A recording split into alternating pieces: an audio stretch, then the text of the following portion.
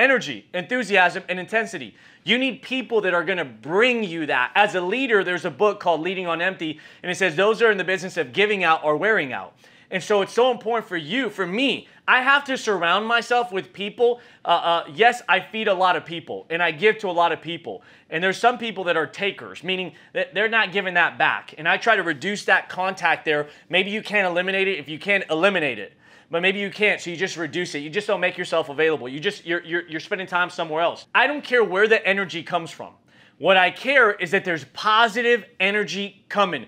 I need to be around an environment that will, when I walk in, our guys know we have a meeting every Tuesday around 9:30, 10 o'clock at night. We're finishing the night. We just had a big overview, and I'll walk in. The moment I walk in, the entire team, hey, blah, blah, blah. And you know what that does to a leader? You walk in the room, and the way that you're received, the way that you're welcome, you just want to give more to whoever you're around. So it's so important, the energy of the people that you choose to put around you, that they are feeding you. There's something about energy that can transform an environment. It doesn't matter if it's a church or a business or a family or anything, guys.